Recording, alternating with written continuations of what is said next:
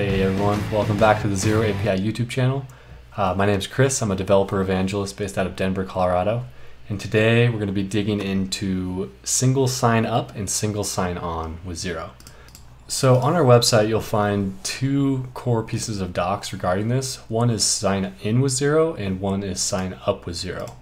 So the concept here is that you can use Xero's identity mechanism to enable the provisioning of a new account, but you also need to enable that user to access your web application a subsequent time using our Xero credentials.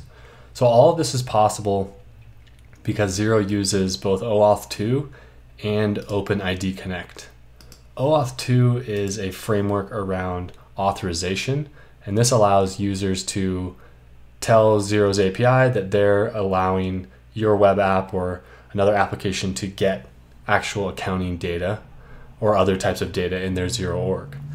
OpenID Connect is a layer on top of OAuth 2, which is an authentication layer, meaning you're giving the API permissions to give your user data back, not just your accounting data, but your actual personal identifiable data. And this is the core piece of how you can offer Xero as an identity login provider. This is also known as social sign-in, single sign-up, single sign-on. So there's lots of different terms, but this is the core technology across the industry that enables this to actually work. So the first example is, here's a demo of the app. We have a code base on GitHub, which I'll walk through in a minute. But basically, this is a fully accessible web app where Xero is the primary identity provider. So the app's called SSO Tutorial. I've already given access to a couple. Let's give it access to my demo company. I'm going to ask for the organizational data. So this app pulls invoices, but it also pulls my name, email, and user profile.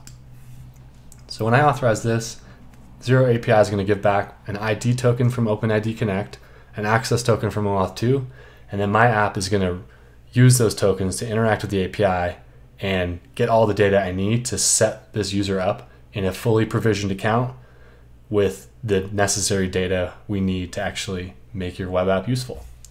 So you can see I logged in as Christopher Knight. It's got my email, it's got my time zone, it's got my active organization, and it's pulled in all my invoices. So I can tab through, view some additional API functionality like deep links, so I can actually link back to this invoice in Xero. And then I can actually log out. So the only way to access this though is to log in through Xero. So if I log in again, that is how I access the application. We're finding this interim ground of using our API to pre-populate either like a book a demo form or talk to sales or just an account creation form. So you can see here, we've got this fake app demo. You can sign in with Xero or you can register manually. Okay, we've got first name, last name, email, basic. Okay, we've got our business name. Okay, number of customers, not quite sure yet. I'd have to go look at my list and count them up, page through. My currency, okay, you might have lost me at this point. Time zone, phone, address, and then set in a password. So all great information, but a lot of folks don't ask for these things because it's a huge drop-off point. Say we leverage, single sign-on light, we'll call it, and I've already connected my organizations, but we're just going to keep going for the demo. I'm going to ask for my organization settings scope, my business transactions, and my contacts, in addition to the OpenID scopes. So get back the code path, it decodes the ID token, it uses the access token to make a couple of calls. And you can see how I got all this information pre-filled. So first name, last name, email. We've got my company name. We've got my number of customers. This went through the contacts endpoint and found out how many contacts of type customer this organization had. My base currency, my time zone, my phone number, whether it was a cell phone or office number, and my whole entire address. So now I just set my password and boom, I've converted to a new user in this example demo company. Now I can't access this web app again with just my Xero data. I need to know the password that I set. But we find it's a really good interim solution to create a great user experience and leverage existing data, which ultimately makes our marketplace better and your app gets more users. So now I just want to jump into the code for those a little bit. The first application is a Node Express app, and I really just want to show the callback route. So when you get a callback through the OAuth 2 flow, we're going to basically exchange the temporary code coming back for a whole token set. So if you're familiar with our API and you've done this before, we've got great docs on all the different programming languages we support and all of our SDKs. And yeah, happy to field any questions if you're just trying to get through the OAuth 2.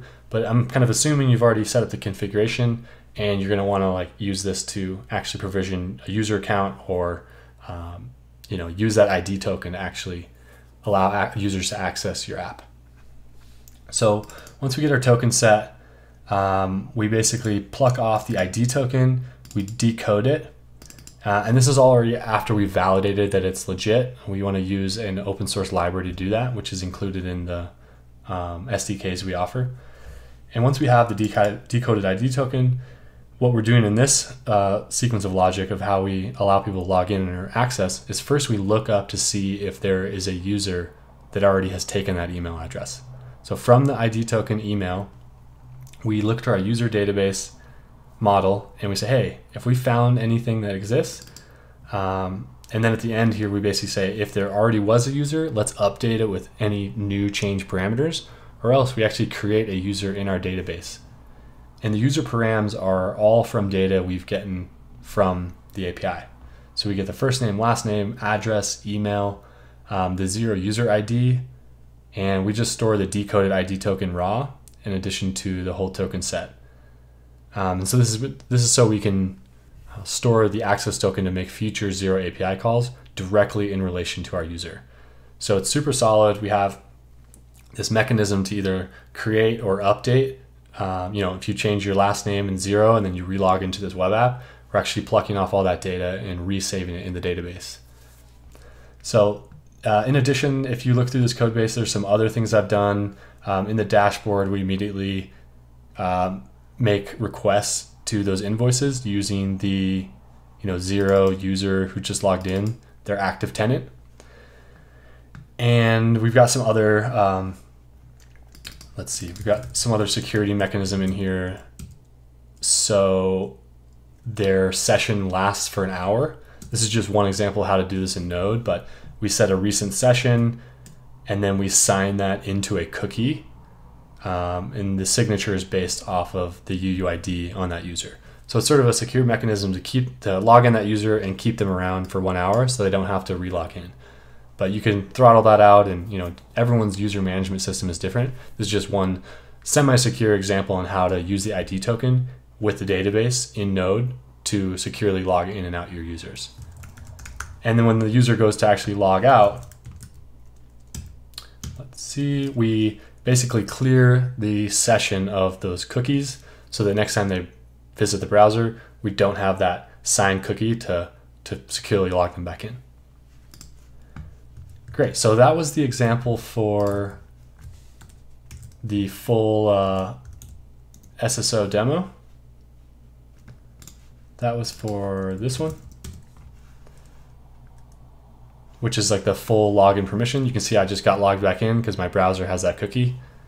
And then if I log back out, now I can't visit the dashboard. It will just kick me back here. So this other demo code, let's just run through that and show you how simple that is. This is a little Ruby app called Sinatra. It's very basic. Just really wanted to get across how simple this can be. We've got one main file of logic. The README will set you up on how to actually run this locally. In essence, we set up a Xero client with our credentials. In the callback, we do very similar to the Node example. We get a token set from the temporary code. This is the authorization code grant of OAuth 2. We get the ID token details by decoding the JWT from the token set. And here we just sort by the most recently connected connection. This is if you're going through and adding multiple Xero orgs that many of you are familiar with. But then it's, pretty simple. We make a call to the organization's endpoint, and then we make a call, we loop through, we paginate through the contacts endpoint to get the total contacts count. This is how many customers they're going to have. Then we get the address, we get the phone number, and then I just build up this hash called form data. And you can really see how much information we get here just from a few super basic API calls at the beginning. We get the given name and family name, that's first name, last name, email, org name, contacts count, currency, time zone, street address, postal code, phone, and then we're going to have the users set their own password. So from this, we kick it back to the view, and then I'm just setting default values on all these required parameters, like first name is the form data given name. So that's pretty much it. This is a great solution for those of you who want to leverage the Xero API tools to convert more users, but your sales process or user sign-up process doesn't quite fit login and subsequent access with Xero, but you want to make a good onboarding experience for those first couple users. So that's pretty much it. We've got a couple blogs on the concept I'm going to link below. If you've got any questions or comments or additions to the code, or just general sentiments, if this video is helpful, please shoot me a comment below. Thanks again for joining us, and we'll see you in the next video.